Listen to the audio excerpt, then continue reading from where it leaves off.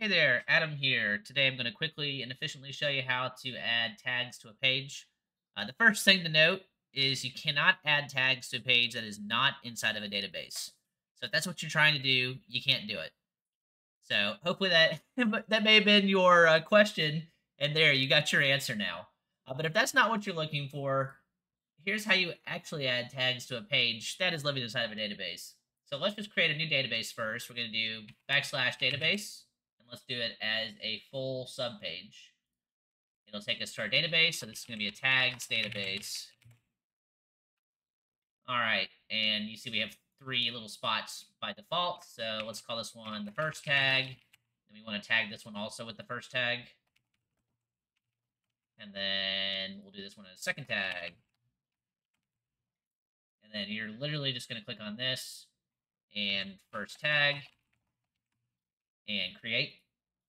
And then you can tag this one with the first tag, and then you can create a second tag with this, create.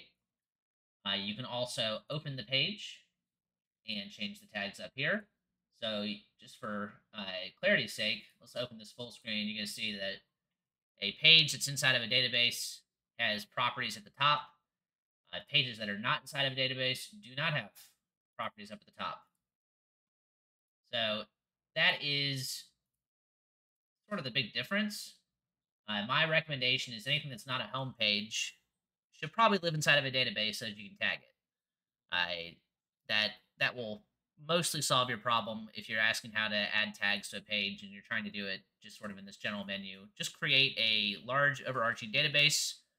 You can always remove it from the database later if you need to.